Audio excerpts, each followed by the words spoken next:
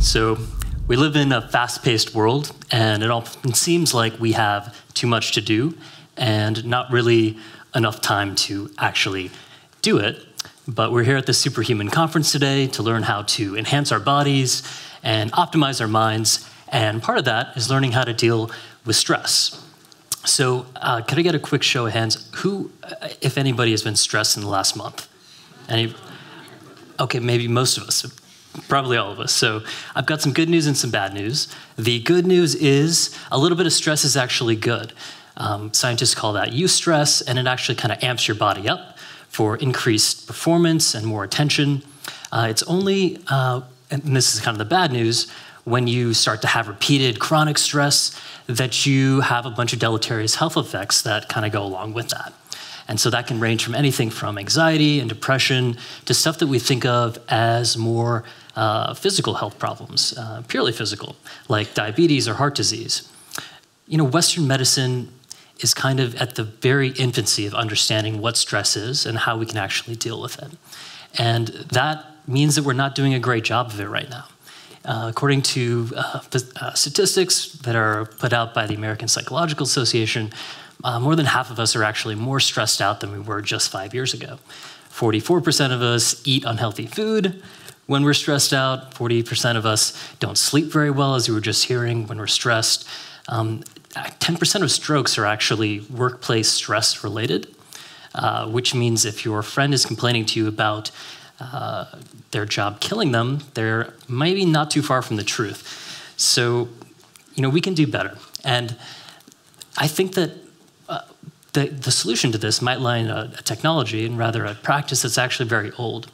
And so what I want to introduce and talk to you guys about today is what's known as calming technology, which is a term that was coined by Nima Moraveci, who runs the calming technology lab at Stanford University.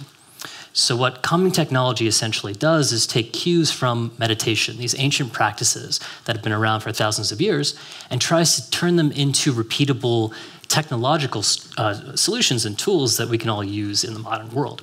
As was mentioned before I walked out, I'm a recovering neuroscientist, so what we used to study in the lab was meditation. So we'd have these people who have been meditators for 10, 20, sometimes 30 years, come into the lab, and we'd scan their brains to see, well, what's changing. And it turns out then, even if you haven't really learned meditation before, say someone in the audience today, and maybe you've been thinking about it or you've heard of it, but you've never really tried it, just 8 weeks of practicing meditation can lead to serious reductions in your stress and your anxiety, as well as changes in your brain. And this is something that was kind of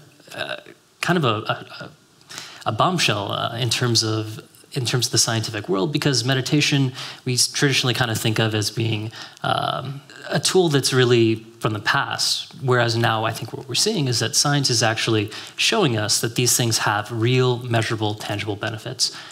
So another thing that meditation does is change a biomeasure of stress that's called HRV, or heart rate variability. So I want you guys to remember this because we're going to come back to it in a couple of seconds later in the talk, but HRV is essentially the variation between one heartbeat and the next. So it's something that you can't really pick up on your own.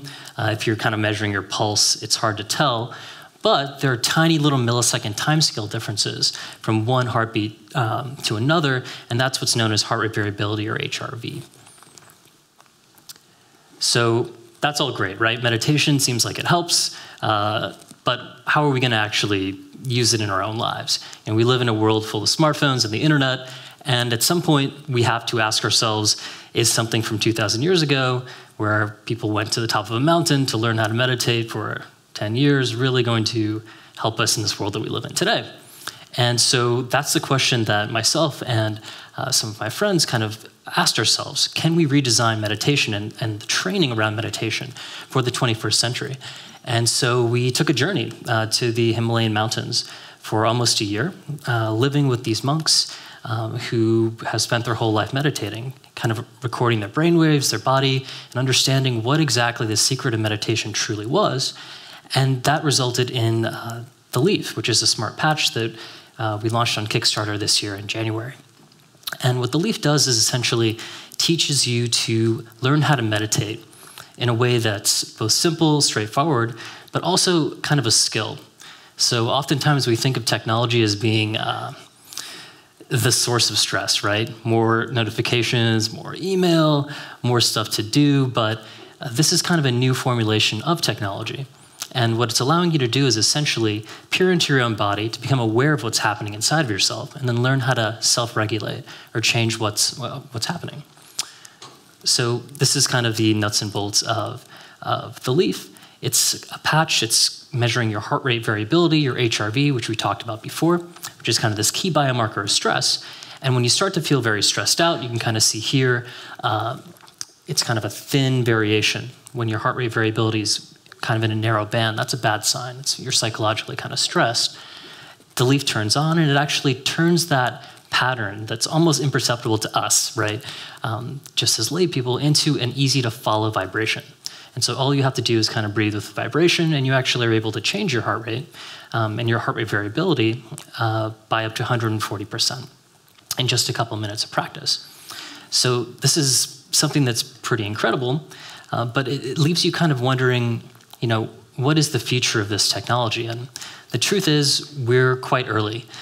Tools like Lief and other calming technology tools out there are really just starting to scratch the surface of what we can do in the space. I guess if you take a step back, you know, we've created incredible tools in this world. We have gone to the moon. We have created microcontrollers and microprocessors and all manner of things. But it's time now, I think, for our technology to actually look inwards, for us to understand our own feelings, our own emotions, our own thoughts. Because we stand at a time in human history when the stakes are extremely high. There are existential risks to us, and part of that is mediated by our obsession with technology and our misunderstanding of how to use it and who we really are and how we relate to it. And so our hope is that with the advent of calming technology, we actually have an opportunity to fundamentally rethink our relationship with technology so that we can create a happier world with more well-being and greater ease. So thank you.